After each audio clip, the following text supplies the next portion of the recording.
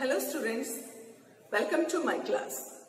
Today let us learn one of the important concept from English grammar, that is parts of speech. Dear students, we all know that while speaking or while writing we use different kinds of words, and these words should be arranged in proper way. A words which arranged in a proper way and it gives a meaning, then we call it as a sentence, right? When these words we use, it is divided into different groups in English grammar. This classification of words is known as parts of speech. This classification of words are known as parts of speech. There are totally 8 parts of speech. Let us know about that. First one is a noun. What is noun? Noun is a naming word. Noun is a naming word.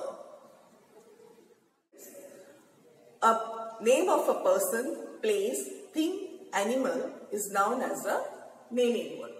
For example, Raj, Sita, Rahul, Honavar, Mysore, school, hospital, book, man, these are all known as a noun.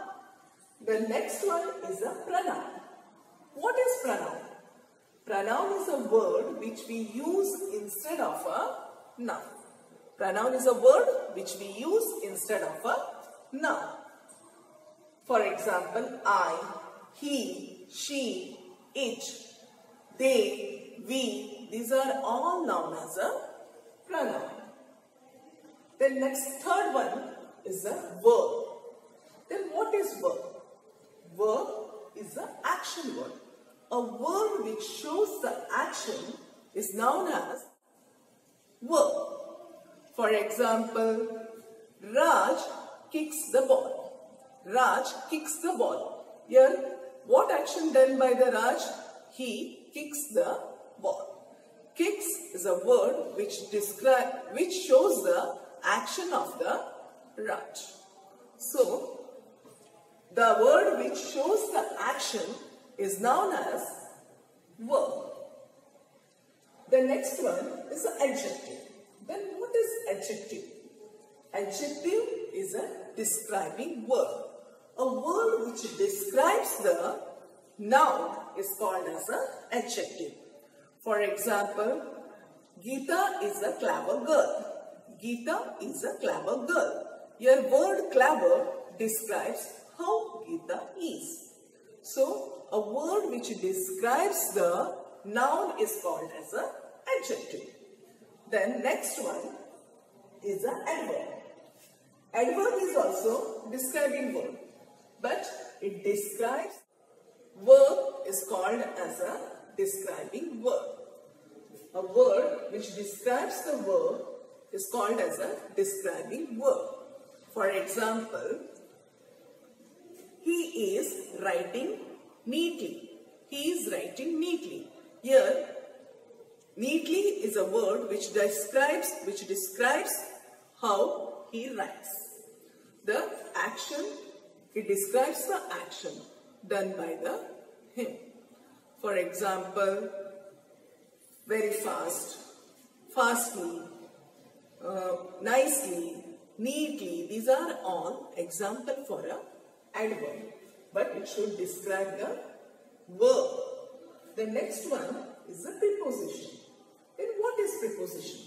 Dear students, a word which creates a relationship between a noun or a pronoun and another word in a sentence is called as a preposition.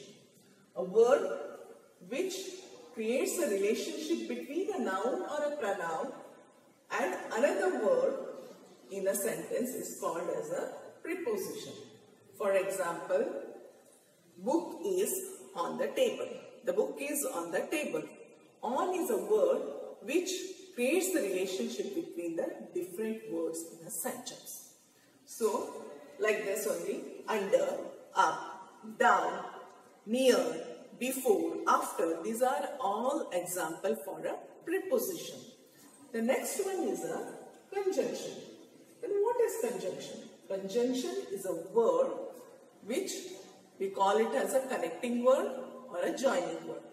For example, it joins the different nouns or a different pronouns or a noun or a pronoun or a different sentence.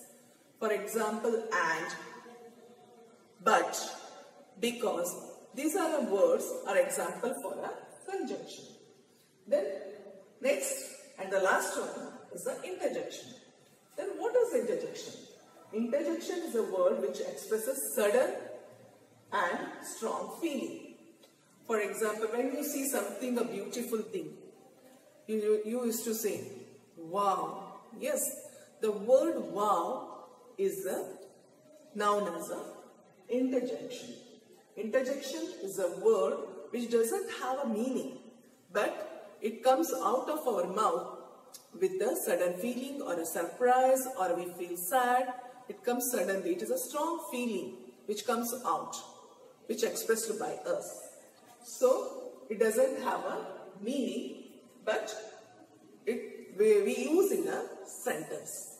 For example, oh, alas, ouch, wow. These are all examples for an interjection. Dear students, this is all about parts of speech. Briefly, you came to know about different parts of speech. That is noun, pronoun, verb, adjective, adverb, preposition, conjunction and interjection. Dear student, revise this. Let us learn deeply one by one in the next class. Till then, take care and have a nice day. Bye.